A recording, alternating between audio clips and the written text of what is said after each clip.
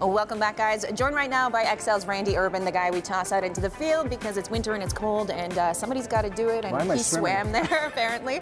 Who did you fangirl over today? When the Pacers were in town, I saw Domantas Sabonis kind of hamming it up with Jonas Valanciunas, so that'd be a good guy to interview. So as he was going to the locker room, I kind of intercepted him. I think it turned out okay. We talked about basketball in Lithuania, his dad, of course, and his relationship with JV. All right, don't disappoint. Let's take a look. 11 from Gonzaga, wearing number 11, Domantas Sabonis.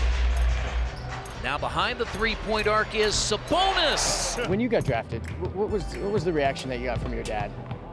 The Orlando Magic select Domantas Sabonis from Kaunas, Lithuania, and Gonzaga University. Oh, he was just very happy. I think he was just happy just for me being in that situation, being there with the whole family there in the green room was special. What was it like to watch a guy that was that good? Was there a lot of pressure? I look at my dad like my dad. I don't see a basketball player or Hall of Famer. I just see him as my dad. I treat him as my dad. So to me, I grew up like every other kid. Good play. Good play.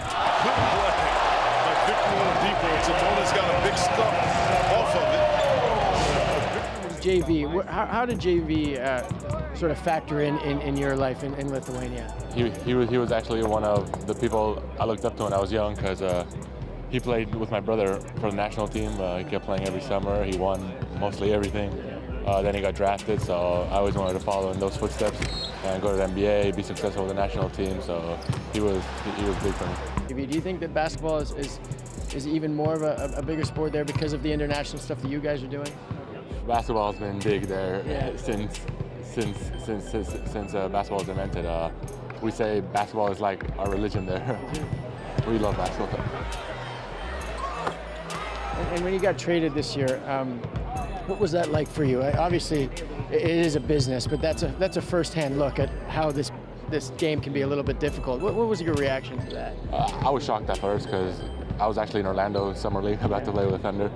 But after talking to my parents, my agents, I was just really excited for this opportunity. I knew I had a great chance to show everybody how I can play, and I was really excited this offseason, working on my game to come in and be able to play on this team. Sabonis got deep, flips it up and in, and you see the talent there. The footwork. Sabonis averaging 12 per game, doubling his scoring average from last year in Oklahoma. What's it like playing for the Pacers, with guys like Lance and Corey, and Oladipo's balling out of his mind? 7. Here's a 3 by Oladipo. Oh, he hit it! Victor Oladipo from three-point range, and the Pacers have a 1-point lead. Yeah, it's fun. It's really fun. We have a great group of guys. We have built a great chemistry, and it's just really fun to be out there.